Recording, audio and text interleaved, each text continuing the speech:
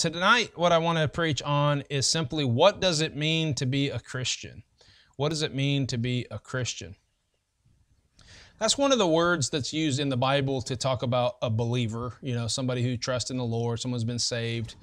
And there's more involved in that. In fact, growing up, I remember hearing people say, well, if a person does this and this and this and this, they're not a Christian. And that school of thought wasn't saying that they're not saved. It's just saying they're not Christians. Okay, there's nobody, and so that's the mindset that I want you to have in your head as I'm preaching through this. Okay, and understand what I'm saying, because I'll probably reference back to that sometimes. Now, obviously, we're not talking about salvation. Anybody who's saved is a Christian in that sense. They are in Christ, and they're never going to lose that. But what I mean is somebody who is a believer and is living like a Christian, living like a believer. Okay, here's some titles that the Bible gives, for instance. Okay, number one, believer, I already said that. The Bible uses that word a lot. Believer, meaning somebody who followed Christ, somebody who believes in the teachings, believes the gospel, and follows those teachings of Christ. Okay, remember the Great Commission, when Jesus sent his disciples into the world, is to preach the gospel, and then to baptize those believers and to teach them all the things that Christ had taught them. And so that's the idea. We want to make disciples. We want to show them God's word, and they want to get them to grow and all that. Okay, so believers, another word is saints. And of course, in our society today, that word gets misused a lot. Saint usually means it's used, the definition today would be like somebody who just is very holy, a Mother Teresa, which she's not a saint, right? Because in a biblical definition, she's not a saint because she's not saved. But a saint in the Bible is simply somebody who has been saved, who is sanctified. Okay, now obviously there's a process where a believer grows and is discipled and learns more things about the Bible and God's word. Obviously that's the life of a disciple. But being a saint, is something that in a sense is achieved the moment that we're saved, because we're covered in Christ's righteousness. Okay, so in God's eyes, we're justified. In God's eyes, we're holy. We're a perfect people in that sense. Now, obviously, in the body, in the flesh, we're not that way yet. But so, therefore, a believer is a saint. But not every saint acts like a saint. You know what I mean? And I'm not talking about from the Catholic standpoint. I'm just saying not every believer acts like a believer. Not every saint acts like a saint. The Bible actually references servants. The servants of God, the servants of, even how we're even supposed to be servants of each other. And that's a biblical thing. We'll talk about that here in a minute. Okay, the Bible talks about the just or the righteous. One famous verse is where he calls Lot, just Lot. You know what I mean? Vexed his righteous soul. And you're like, whoa, Lot was just? Lot was righteous? Well, apparently he was. And I don't just mean that he was saved, but apparently he even tried to act, as a Christian, for a better sake, lack of a better word. In the Bible, often they're referred to as disciples, the disciples. They don't just mean capital D, the 12 apostles, or 11 after the book of Acts. But the disciples, little d, everybody who's a disciple of Christ. Anyone who's been saved, they should be entering into discipleship, should be learning to grow and follow the Lord. Okay, look at Acts 24. We'll be in Acts for a little while, so hold on to Acts, most of the sermon, in fact. But look at Acts 24.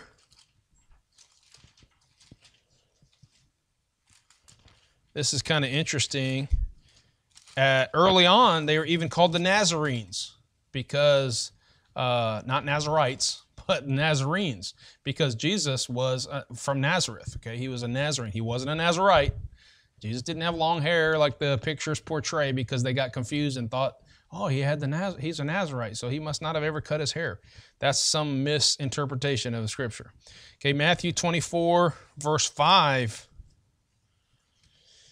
For we have found this man a pestilent fellow and a mover of seditions among all the Jews throughout the world, and a ringleader of the sect of the Nazarenes. Okay, so what's he talking about? The sect of the Nazarenes. Well, he's talking about those who follow Christ, right? They follow that Nazarene, and so they're Nazarenes. And this is what he's talking about. Also in chapter 24, look at verse 22.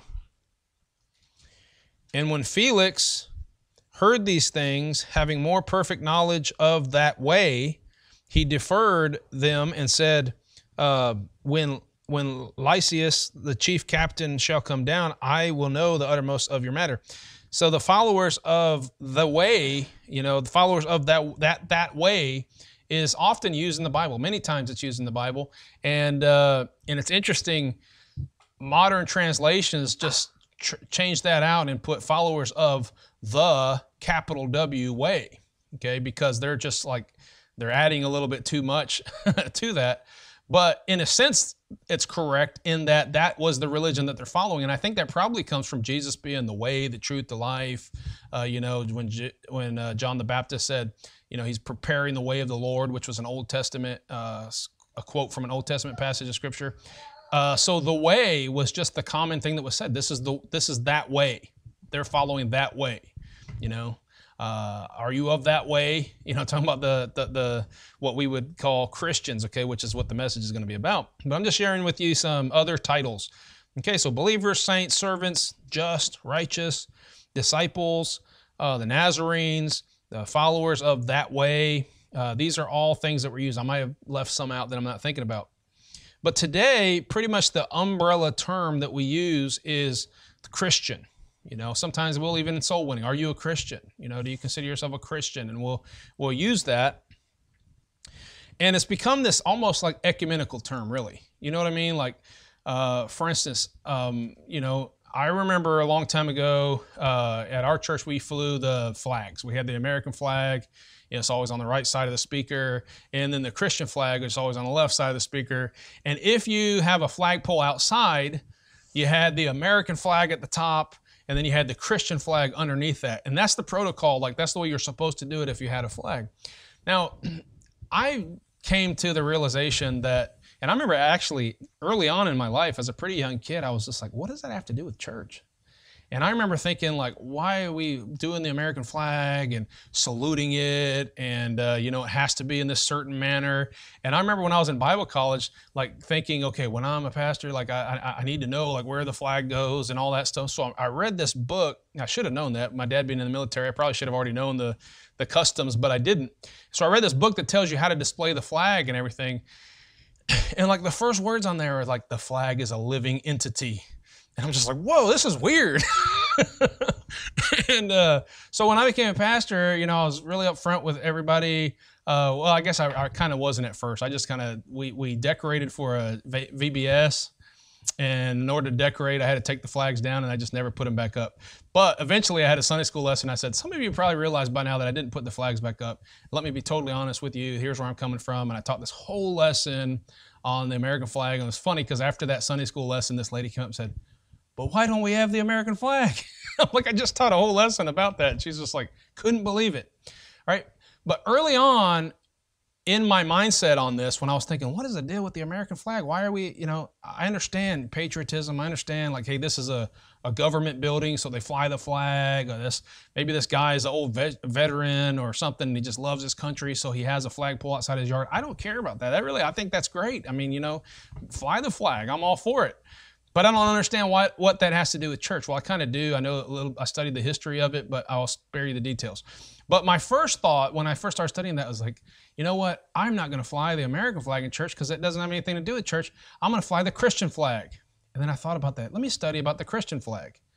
And the thing about the Christian flag is it's an ecumenical term, which means that everybody out there who calls themselves Christian fly the same flag. And I'm like, well, I don't want to be flying a flag that identifies me with the Christian church down the street or the Presbyterian or the Methodist or whatever. Like, we're not the same. I mean, and so I was like, well, we'll just, we'll fly the Bible. that'll be our flag. Okay. And so the Christian name, if you think about it, now it's interesting. You will talk to some people, like sometimes you'll knock on a door and it'll be a Catholic. and they'll say, well, I'm not a Christian, I'm Catholic. I remember one time this lady, I was asked how, if they knew for sure they're going to heaven, and she started saying, oh yeah, I know for sure. She started giving the right answers, and I was like, so where did you learn that? And she's like, well, I used to go to a Christian church. So in other words, she's saying like Catholics aren't Christians. Okay, so some people make that identification. It's kind of funny. We used to have this guy, he didn't really come to church. This was many years ago. He didn't really come to church, but he sent his kids on the van where we used to pick up kids. And he wouldn't come to church. And one day we were talking to him, trying to preach the gospel to him and everything. And he's like, I just don't understand why you call yourselves Baptist. He's like, I don't want to be no Baptist. I want to be a Christian. Because we're following Christ. And another guy, like, it's the Church of Christ. You call yourself Baptist, but the Bible talks about it's the Church of Christ. And I'm like, I don't think you guys understand what this means. So his thinking was, you're either a Christian or you're a Baptist or you're a Catholic and that's the world's understanding of that. Okay, but for the most part, people understand, hey, Christians, they just put this huge umbrella of anybody who follows Christ and all that. But let me tell you this, the Bible actually only uses the word Christian 3 times. It's a good word. I still embrace it. I still use it. I'm not against that. I just don't, believe in ecumenicalism. I don't think we need to hold hands with other denominations that teach a different gospel and don't, even some of the methodology of some places I wouldn't want anything to do with. But just like I don't mind saying that we are a Church of Christ. I'd just be careful how I said it because some people identify that with a denomination. I'm even a witness of Jehovah. Okay, but I'm not going to go around calling myself a Jehovah's Witness because that means something different. Okay, so these are biblical terms that people have skewed a little bit. But basically, there are 3 verses in the Bible that use the word Christian. And we're going to look at that. That's going to be our points for tonight. And I think that each of these points will show you a little bit about what it means to be a Christian. I'm not saying that they're necessarily put in the Bible for that purpose, like this is like to teach us some great lesson, but they do whenever you look at those. So we're going to look at those and find out these 3 places where the word Christian is used. One place it says Christians, but it's the same word. Acts chapter 11. Acts chapter 11.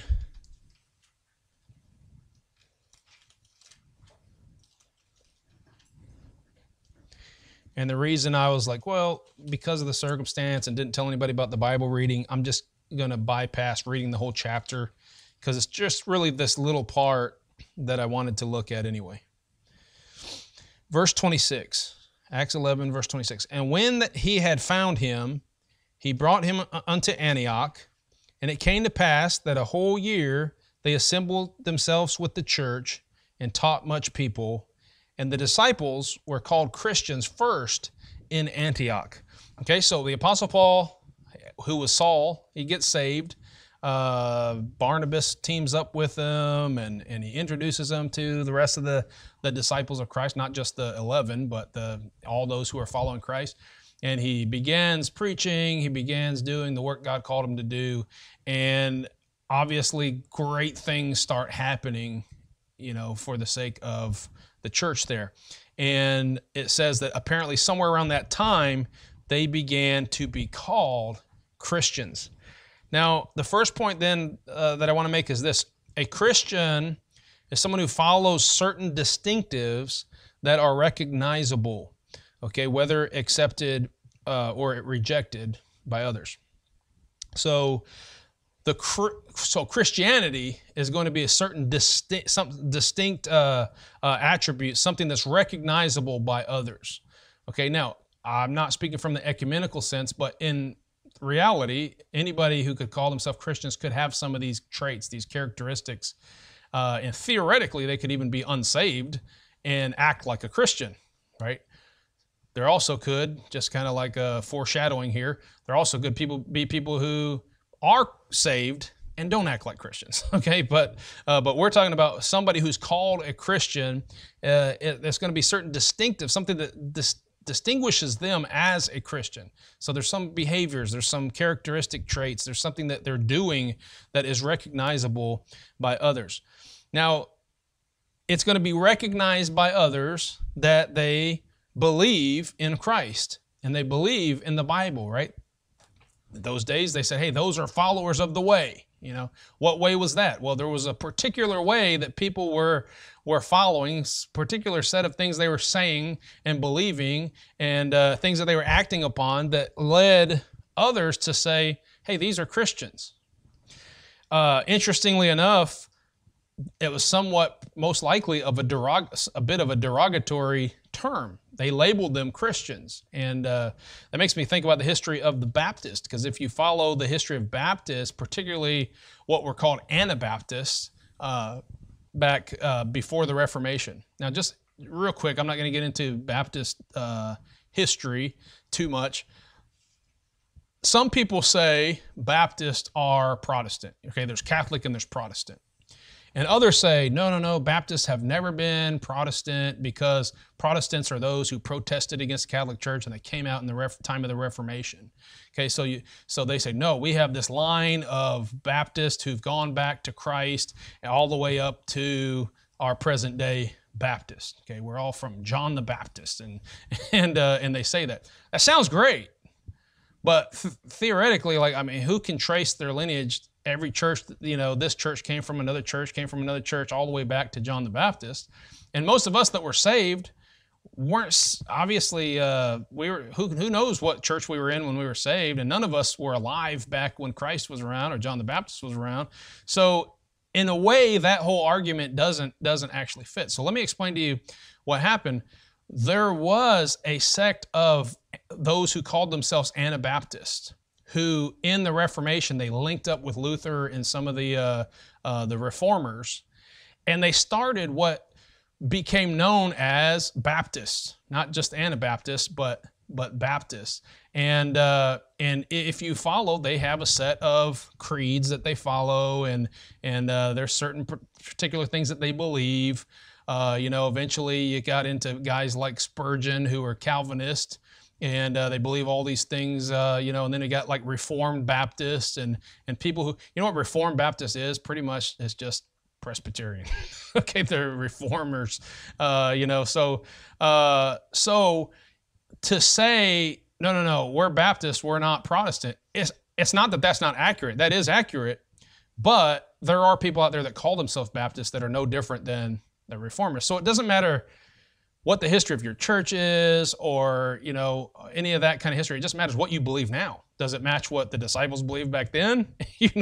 Or did you get caught up in following the teachings of men and systematic theology and all that kind of stuff? Which some of it's right, but not all of it. So the term Anabaptist was a derogatory term that the Catholics, and again, this was before the Reformation, or even after the Reformation, but before that Reformation, these Anabaptists were believing their own thing that was different than the Catholic Church.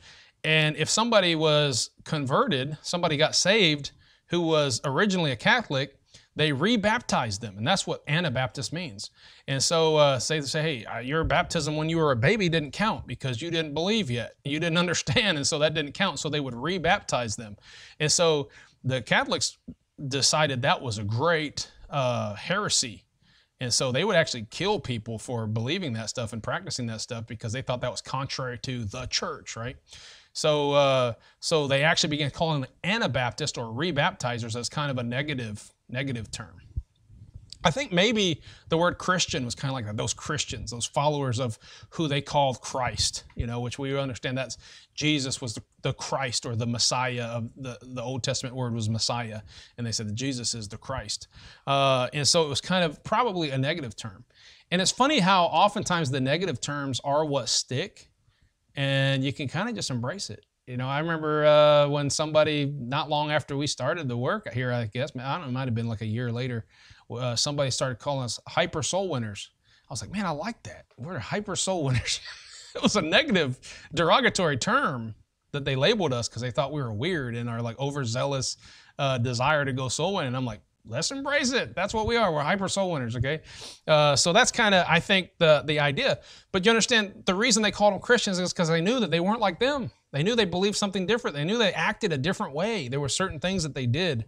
They not only believed in Christ and believed in the Bible, they tried to live righteous lives. They tried to be holy. They tried to be pious. And I don't mean that because there's a type of piousness that's fake and that's false out there. But I mean, they acted like Christians. There's something different about those guys, okay? And as Christians, we ought to strive to be different and act like a Christian is supposed to act. Don't try to act like you're Catholic. Don't try to act like a monk. Don't try to act like, you see what I'm saying? But act like what the Bible says that Christians are supposed to act like. And that's what we preach on regularly. And that's the commandments of Jesus about how to live our lives. Okay, it's interesting to note that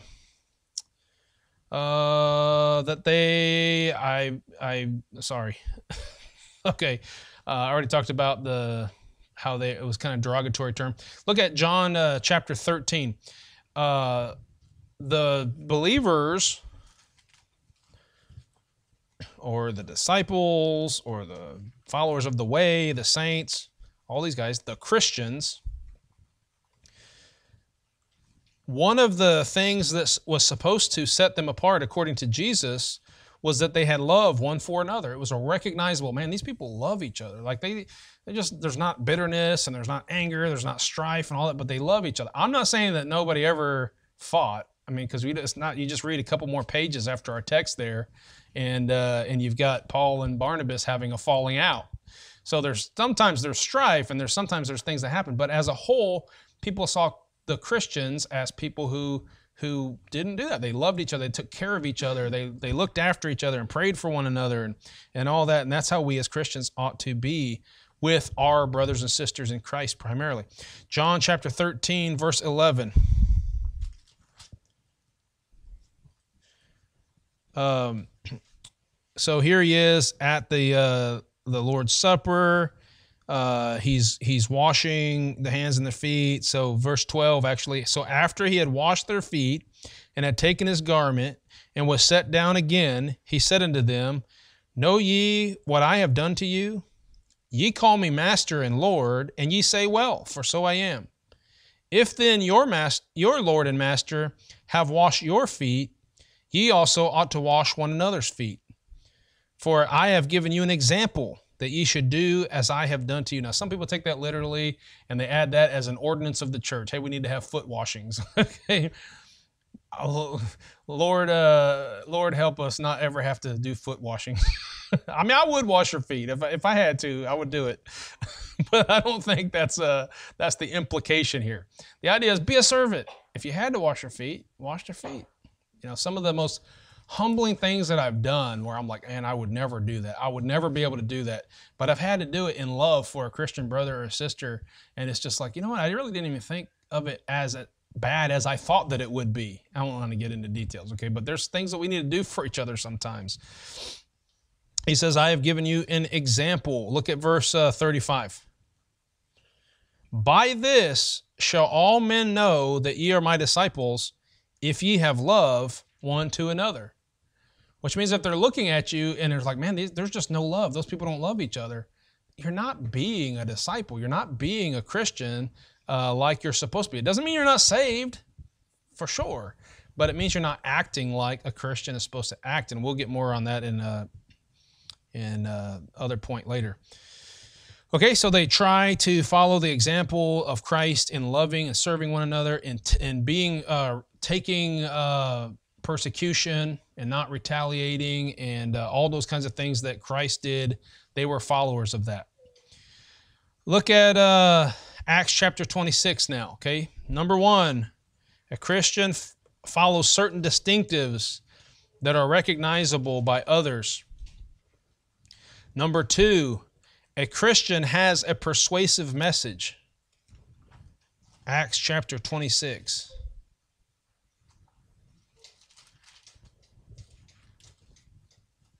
In verse 28. And this is right after Paul preaches this very passionate message. It's really great read. Go back and read Acts 26 sometime if you think about it.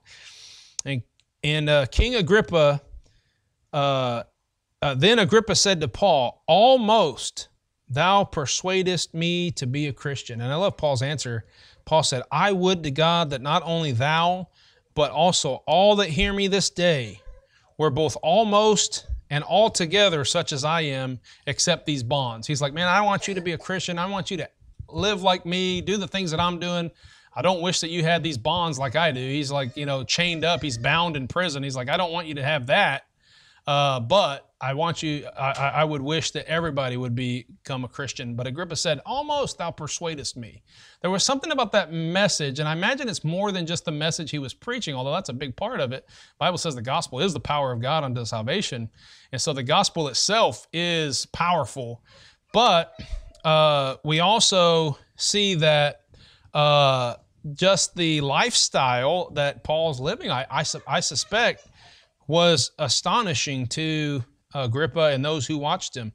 Okay, not only should the message be enticing, but I believe people should see your life and what you have. Like, what is it that that person has? What is it that's different about that person? We already said that a Christian should be distinctly different than the world, right? They should follow something that it's recognized to be a Christian.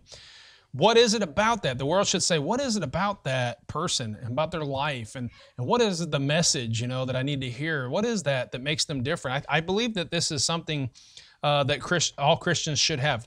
Notice Acts 26, verse 29. Oh, I already read that, sorry. Notice, go back to chapter 16.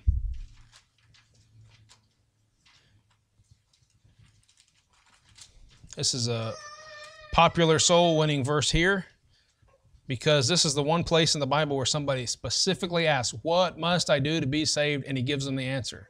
So it should be pretty important and hold a lot of weight into how we get saved.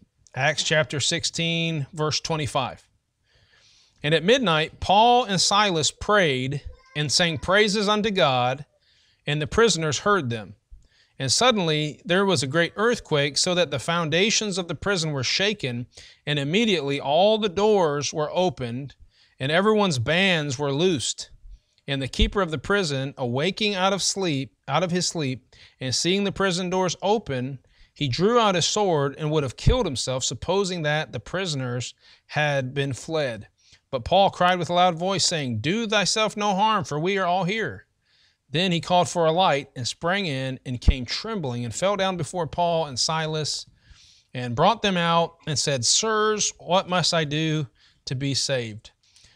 And then, of course, the answer was, believe on the Lord Jesus Christ and thou shalt be saved and thy house. Okay, and he goes and he teaches the gospel to his family and they get saved as well. That's what he was saying, not like if you get saved, then your family's automatically saved.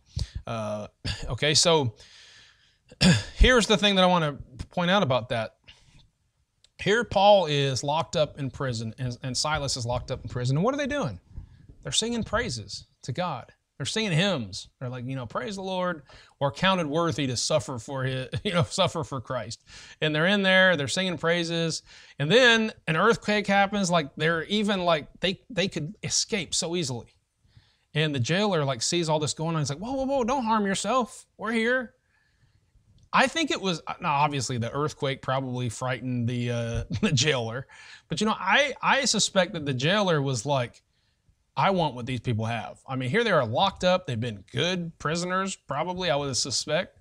They're not fighting and arguing. They're singing hymns, and they're stopping me from killing myself. I mean, what is it about these guys that's so different? And of course they tell them, hey, all you gotta do is believe in the Lord Jesus Christ. And that's it. That's what someone has to do to get saved. But we understand that most of the preaching in the Bible, this is why people get confused on salvation and they think it has to be works, because most of the Bible is writing to people who believe and saying, hey, now that you believe, you need to do these things. All right? I don't know if I could say most of the Bible, but probably most of the Bible is talking to believers, even in the Old Testament. And it's saying, hey, you are a believer, you're trusting in Christ, you're trusting in the Lord, you need to do these things, you need to live this way, you need to not backslide, you need to not fall, you need to act like followers of the Lord. Okay? And so we're not talking about salvation, because salvation is through believing on Jesus Christ. But once you believe in Jesus Christ, it's expected that you'll live like somebody who is a Christian.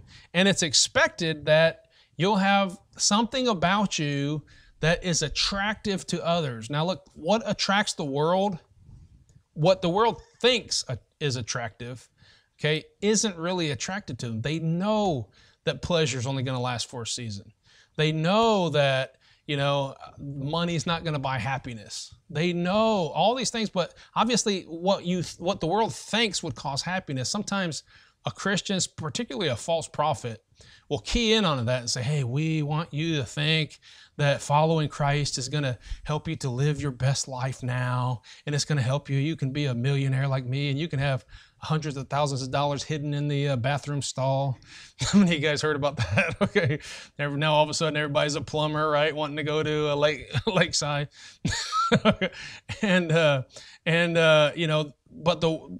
lot of false Christians, false prophets will try to key in on that and say, hey, you need the Christian life. You need to be a Christian like me. And they're using that name Christian, but they're not really acting like Christians. They're just like trying to say, hey, well, if Christianity is such a wonderful thing, so you're going to have just automatically just happiness all the time, and you're going to have all the prosperity that you want and everything. And if you get sick, you can just pray and God's going to heal you. And then eventually these people sometime in their life find out, well, being a Christian is not necessarily easy. And it doesn't mean that that nothing bad is ever going to happen to me. Then all of a sudden they just fall away, and they're like that, the seed that sprang up, but then when the sun came out, it dried up and it died. Okay, that's going to happen a lot of times. And of course, most people aren't even going to get saved at a church where there's a false prophet as a pastor. But the thing here is that they should have something about them that's appealing. And I'm not talking about appealing to the flesh, but there's a spiritual longing that I think everybody has. There's something in them that says, man, I do want to be right with my Creator. I do want to know how to live. I do want to know how to have peace whenever I'm in a stressful situation. I do want to know how to get by through trials and tribulations and have happiness and joy and love. And I do want to be loved and know how to love my brothers and sisters and all that. And that's appealing to them. And even though they might reject it like Agrippa and say, hey, you know what, some other time, I'll listen to that. You almost persuaded me to be a Christian, but they might reject it, but there's something inside them that's like, man, I probably should listen to this person again. I probably should go that way. You know what I'm saying? I probably should be a Christian, but they don't want to. What we try to teach around here when you're soul winning and you meet somebody who is claims to be an atheist, is that you would still try to preach the gospel to them. Now that's going to be hard for someone that you say, well, the Bible says. They're like, well, I don't even believe the Bible, right? So we'll try to say something like, well, what do you think a Christian believes that you have to do to go to heaven? A lot of times, just be good or something like that.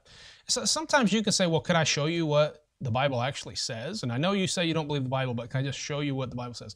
And the gospel's powerful. So if you can preach the gospel to them, who knows what the Holy Spirit's going to do in convicting them? And so we still try to preach the gospel, even though they say they don't believe. Now, there's sometimes you can tell they're scoffing, they're not interested, they're not going to listen to you, and so you just, those people aren't going to listen. But I've had a lot of people that claim to be atheists that are sincerely wanting to hear what it is that I believe a person has to do to go to heaven. And you can see the conviction in their face sometimes. And I remember this one lady in particular, because it just kind of changed, it really just changed my thinking on this. She said, at the end, I said, so do you think, or have you ever heard it that way? Or I can't remember. I said, do you believe that might be true? And she said this. She said, well, maybe one day I'll believe that. And it's like she was just holding on to it sounds good. I probably should believe it. I want to believe it, but I just don't want to I don't want to change in what I'm trusting in right now, which was nothing. I mean, right? I don't know what an atheist trusts in, but and so the thing is that the message of Christianity should be persuasive. And I don't just mean the gospel. Now, I don't understand how I could show you how to get to heaven and it has nothing to do with your works and it's free. You don't have to do anything for it. Can I show you? Nah, it's dinner time. I mean, tonight we literally had somebody say, that they didn't know if they would go to heaven right now. And Brother Ryan was talking to him and he's like, well, can I show you? And he's like, no, I got dinner on the table. It's like, man, if you really believe that you're going to go to hell if you die, you'd be like, hey, sirs, what must I do to be saved? Right? But the thing is, the message should be something that's quite persuasive. It should be something that people want to hear. But ultimately, there's a lot of people that reject that. Okay, they're not going to listen to you preach the gospel, and so they're not necessarily persuaded by that. Now, that's our goal. We need to go preach the gospel to the world. But ultimately, there are people who, however, who would never listen to you present the gospel at the door, who are going to look at you and say, there's something different about this person. I'm watching them in their behavior, in their conversation, as the Bible says. Like even it talks about an unbelieving husband who watches the conversation of the wife, and it might persuade him basically to get saved, right? Because of the conversation of the wife, not the preaching of the word necessarily, but the curiosity that says, why is she like that? Why does she love me even though I'm a mean man? Why does she still continue to serve me? Why does she want to go to church so bad? Why does she love her brothers and sisters at that Bible study or something like that? And that man might eventually say, I want to know more about this as well. And they might come to hear the gospel and get saved. So a Christian is somebody who not only is distinctly different from the world, but a Christian is somebody who has a persuasive message. Okay. Now, I've kind of already hit on this a little bit, but the third point is a Christian, someone who is willing to suffer for following his or her faith. Okay, willing to suffer for their faith. Look at 1 Peter chapter 4. Here's the third place the word Christian is used in the Bible.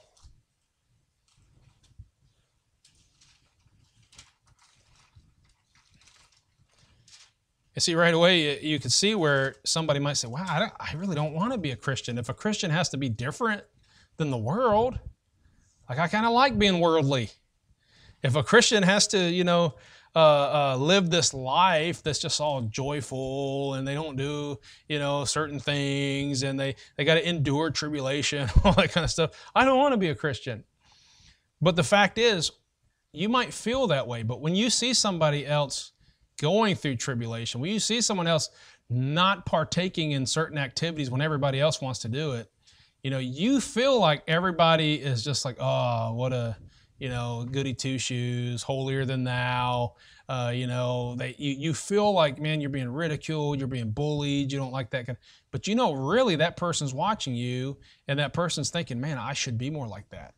And you would be surprised how much respect you get from people when you are true to the Christian life and you take a stand and you're like, I'm not going to do this, I'm not going to live that way. You got respect from people. They might not show that to you. They might not tell you that they respect you, but you've got respect from them because you're following your faith. And you should be willing to follow that to the point of being persecuted and going through hardship and trial and all that.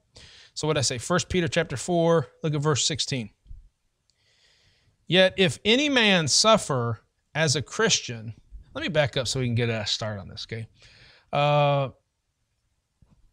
Let's go to verse 12. Beloved, think it not strange concerning the fiery trial which is to try you, as though some strange thing happened unto you, but rejoice, inasmuch as ye are partakers of Christ's suffering, that when his glory shall be revealed, ye may be glad also with exceeding joy. If ye be reproached for the name of Christ, happy are ye, for the Spirit of glory and of God resteth upon you. On their part he is evil spoken of, but on your part he is glorified. But let none of you suffer as a murderer, or as a thief, or as an evildoer, or as busybody in other men's matters. Yet if any man suffer as a Christian, let him not be ashamed, but let him glorify God on this behalf. Now look, suffering because you were a jerk to somebody, suffering because you were mean and ugly to somebody or whatever, that's not the kind of persecution the Lord's talking about. Okay? This kind of suffering for the cause of Christ means you live like a Christian, you conducted yourself as a Christian, and people make fun of you, people hold things back from you, people will discipline you, maybe your boss or somebody discipline you because you're not like everybody else because you're this Christian. These are things that are pretty much guaranteed to happen in the life of somebody who follows the Lord. said, oh, so, so you're saying that that's the only way that you can be saved? You got to live like this? That's not at all what I'm saying. I'm just saying if you are saved, you're a child of God, if you're going to act like a Christian, these are the things that you should do. And one of them is to be willing to suffer for your faith.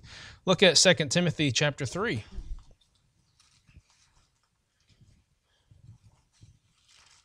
This is a very convicting verse in the Bible.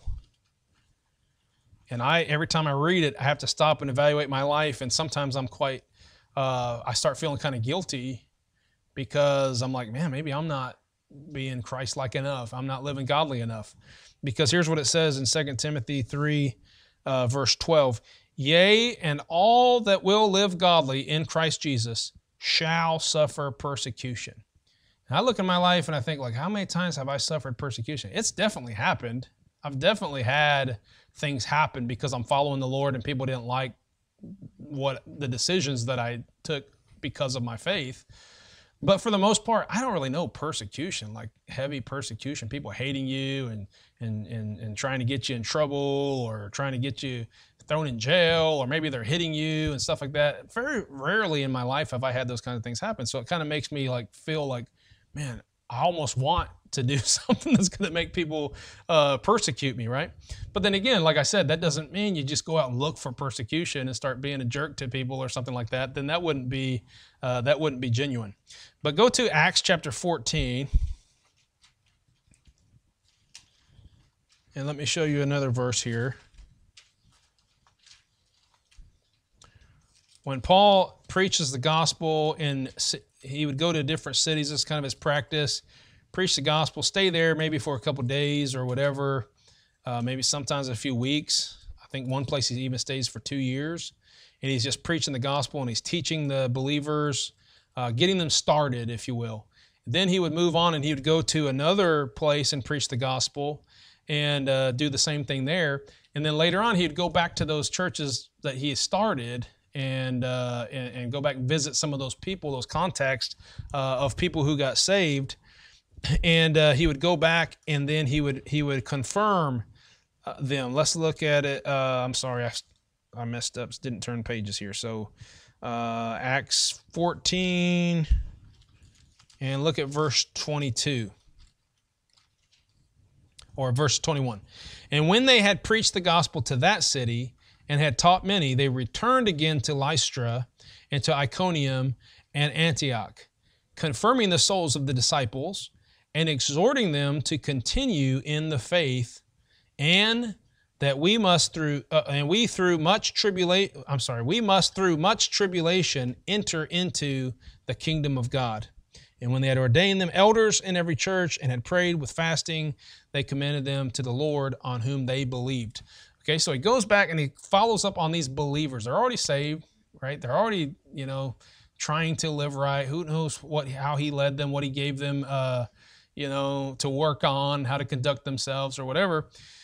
Maybe he even left somebody there to continue preaching. I don't know.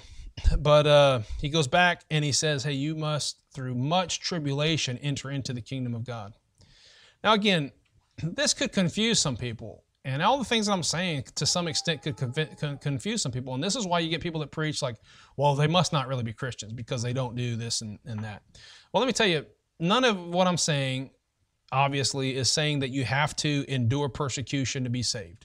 You have to suffer and bear all this, and you have to, be distinctly different than everybody else, and you have to go out preaching the gospel, and everybody wants to be saved because of you and all that. No, obviously, that has nothing to do with your salvation.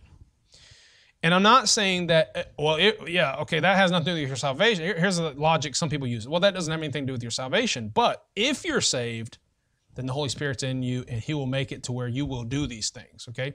I don't even believe that. I believe all of us can quench the Spirit, and all of us could choose not to live the Christian life. We could be saved. We could be believers but not act like believers. We could be saints but not act like saints. We could be servants of the Lord and not act like servants, or act like bad servants at least. We could be just and righteous in the Lord, right, through Jesus Christ, and not act like that. But at the end of the day, that's what we as Christians are called to do. That's what we should be doing. That should be what identifies us as Christians to begin with. So can somebody be saved and not be a Christian? Well, obviously that depends on how you define what a Christian is. But I think from the biblical definition of what a Christian is, I would say yes. Somebody could be saved and not be a Christian because they're not following what a Christian is supposed to be following. Still saved, still going to heaven, right? That's another message for another day I could elaborate on. But they're not acting like Christians. They're not being Christians because of their behavior.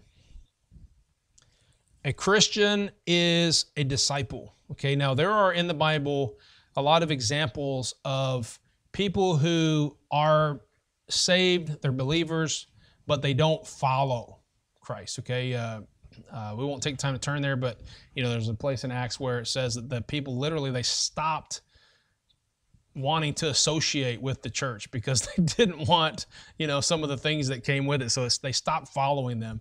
And it talks about those who continued, however, to be added to the Lord. It doesn't say they were added to the church like other verses do because they didn't want anything. They didn't want to be part of the church, but they were added to the Lord. They still believed in the gospel that was being preached. They still, respected what was going on. They just feared it. Okay, they didn't want to be part of it. It was too harsh for them. And Jesus preached to the multitudes.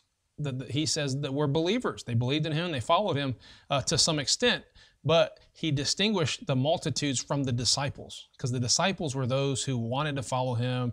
And they, he told them, hey, if you're going to follow me, you need to be willing to leave all and take up your cross and follow me and all that kind of stuff. And so that is what a Christian is supposed to be. That's what a disciple is supposed to be. That's what a servant of Christ is supposed to be. That's what the follower of the way is supposed to be. That's the way, and we're supposed to be following that way. Okay, so just 3 questions. Are you following certain distinctives that are recognizable by others? Are you trying to persuade others about the gospel and the Christian life? Are you willing to suffer for following your faith? If you're doing those things, then you are a Christian. If not, then you can't really say you're being a Christian. Okay, you're saved, you're in Christ, but you're not a Christian. Lord, I pray that you help us to follow you to the best of our abilities. We know we're human. We know we mess up. If any man says he's without sin, he's deceived himself and calling God a liar. But we understand that even at our best, Lord, we're so unworthy of your grace and your mercy. But Father, as Christians, as children of God, and believers in your word and in Jesus Christ, I pray that you'll help us to act like it and help us to encourage each other as we continue to go to church and to read our Bibles and to pray and do all these things. Even go soul winning, Lord, how that helps us so much in our Christian walk and knowledge of your word. As we do those things, Lord, I pray that you will help us to continue living like Christians and acting like Christians so that we would be recognized by the world as Christians. In Jesus' name I pray. Amen.